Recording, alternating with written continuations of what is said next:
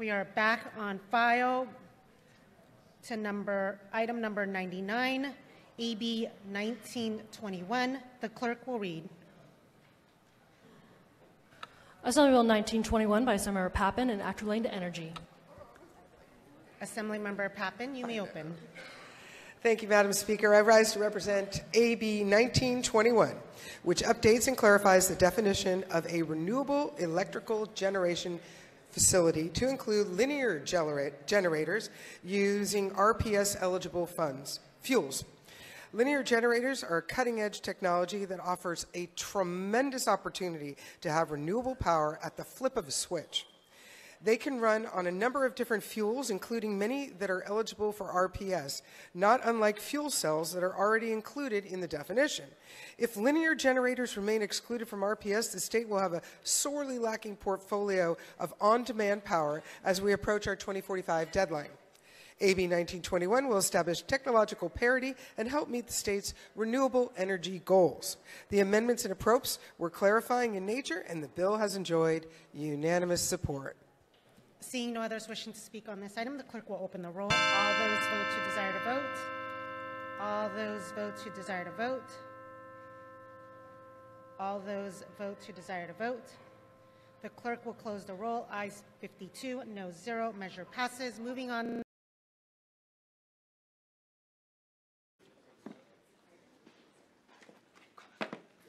Next up, Assemblymember Pappen, are you prepared? Are you prepared? Yes. When you're ready, you may present AB 1921.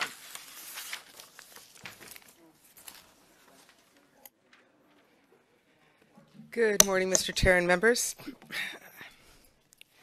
AB 1921 is a simple bill that will include linear generators in our specifications. Specifically, the bill updates and clarifies the definition of a renewable electrical generation facility to include linear generators using RPS-eligible fuels. Linear generators are cutting-edge technology that offers a tremendous opportunity to have renewable power at the flip of a switch.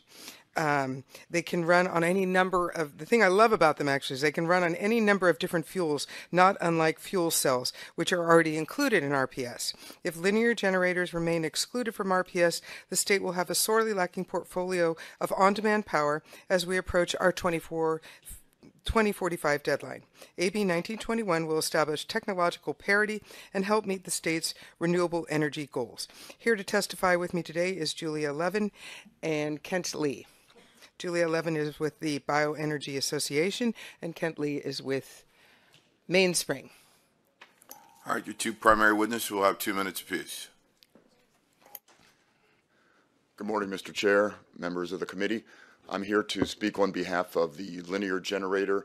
As the Assemblywoman said, it's a unique technology that can run on any of the RPS eligible fuels, and it's future-proof so that it can run on hydrogen once there's an established standard for hydrogen as well, and be zero emission and near zero emission with any biofuel, and ultimately net negative.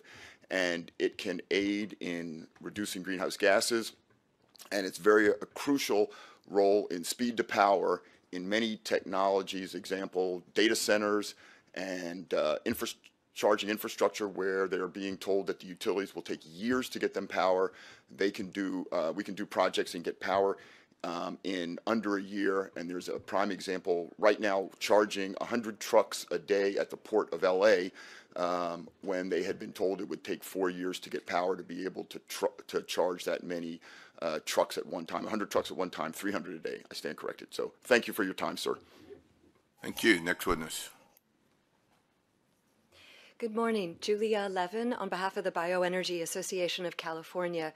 We have about 100 members in California, including local governments, tribal members, private companies, and others that are working to convert organic waste to energy to meet the state's short-lived climate pollutant reduction, wildfire reduction, and air quality laws. When you convert organic waste to biogas, biomethane, or hydrogen, by far the most beneficial thing you can do with those renewable gases is then convert it to energy without combustion. And that's what linear generators can do. It is a great opportunity to capture biomass, and convert it to renewable gases or biogas from landfills, wastewater treatment facilities, etc., and convert it to the cleanest possible form of energy, which is non-combustion electricity. And that electricity can provide clean, firm power, also increasing energy reliability. So for climate reasons, air quality reasons, and energy reliability reasons, we urge this committee to pass AB 1921. Thank you. Thank you. Any additional witnesses in support of this measure? You can come forward at this time. Seeing none, let's move to opposition. Are there witnesses in opposition of AB 1921? Seeing none, I'll bring it back to the committee. Any questions or concerns by committee members? Senator Caballero. Thank you very much, Mr. Chair. I really like this bill, and I'd like to join you as a co-author. I've done that very rarely this year for obvious reasons, but I think this is really important. I have a question in regards to the language of the bill, and that it is limited to RPS eligible hydrogen. RPS eligible hydro. I happen to have a number of larger hydro facilities that have been deemed not green because they're too big. It was a way the RPS system was set up a number of years ago, and I'm persistent, if nothing else. They were excluded because if they were included in the RPS system, we would have met our climate goals way early. And it was a way to exclude PG&E from the calculation, to force them to do other things like wind and solar. Great. Except for that San Francisco gets to count their hydro as part of the RPS system, while Modesto and Turlock, that are located in much more conservative parts of the state, have been excluded from utilizing their power as part of the RPS system. What that has resulted in is, because they aren't green, they have to build solar panels and produce energy that they don't need because their hydro produces energy. So as we start to build a new system of accountability, I'd like us to consider that hydropower is green power, no matter who produces it and when it's produced, and that should also go into this system. Even if it's not part of the RPS, we ought to be counting it as part of the system, and allow it to be utilized as the energy that gets the system started and going. It's green no matter what. So that's just my 2 cents worth. Do with it what you will, but I think this is a really good bill, and I'm going to support it today. All right, thank you. Secretary, can we establish a quorum? Bradford here. Daly here. Ashby. Becker here. Caballero here. Dodd. Durazo here. Eggman here. Gonzalez. Grove here. Limon. Min. Newman here. Rubio. Ciarto here. Skinner here. Stern. Wilk. A quorum is established. Okay, if you want to respond to that or have an answer, okay. Senator Becker. Just a quick comment as well. Thank you. I've been talking to the industry on this, and this is an exciting technology, and I think that this clarification is worthy and important, so thank you. Yeah. All right. Assembly member, would you like to close? I'll take any title. Thank you, Senator Caballero. Happy to add you as a co-author. I respectfully request an aye vote. This is amazing technology, and linear generators, they can take any kind of fuel. They're definitely the way to go. Appreciate an aye vote. We're seeking a motion for due pass the Senate Committee on Environmental Quality, which has been moved by Vice Chair Daly. Secretary, please call the roll on AB 1921. Do pass and re-refer to the Committee on Environmental Quality. Bradford. Aye. Bradford, aye. Daly. Aye. Daly, aye. Ashby. Becker. Aye. Becker, aye. Caballero. Aye. Caballero, aye. Dodd. Durazo. Aye. Eggman. Gonzalez. Grove, aye. Limon. Min. Newman. Aye. Newman, aye. Rubio. Ciarto.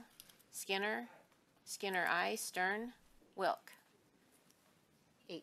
That measure is on call. Will allow absent members to add on it later on in the committee. Thank you for your presentation.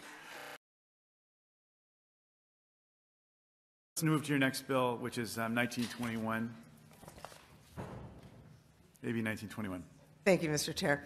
AB 1921 is a simple bill that will include linear generators in RPS. Specifically, the bill updates and clarifies the definition of a renewable electrical generation facility to include linear generators using RPS-eligible fuels. Linear generators are cutting-edge technology that offers a tremendous opportunity to have renewable power at the flip of a switch. They can run on a number of different fuels, just like fuel cells, which are already included in RPS. If linear generators remain excluded from RPS, the state will have a sorely lacking portfolio of on-demand power as we approach our 2045 deadline. AB 1921 will establish technological parity and help meet the state's renewable energy goals. Here to testify with me today is Kent Leacock with Mainspring Energy. Thank you, Mr. Chair. Kent Leacock on behalf of Mainspring, and I'd like to thank the staff for their comprehensive and thorough analysis. And I'm glad to be here to answer any technical questions you may have. Thank you. Okay. Thank you. Folks who want to voice support for the bill. Good morning. Matt Kloppenstein on behalf of the Bioenergy Association of California in support. Great. Good morning, Megan Murray on behalf of Prologis in support. Thank you. Good morning, Alfredo Redondo on behalf of the Green Hydrogen Coalition in support. Great. One more, sorry. Good morning, Allison Hilliard with the Microgrid Resources Coalition here in support. Thank you. Thank you. All right, opposition, folks who want to raise concern about the bill? All right, seeing none, thank you. We'll, once again, obviously, I'm going to support the bill. Appreciate it. Thank you, Senator Allen. Thank you. All right.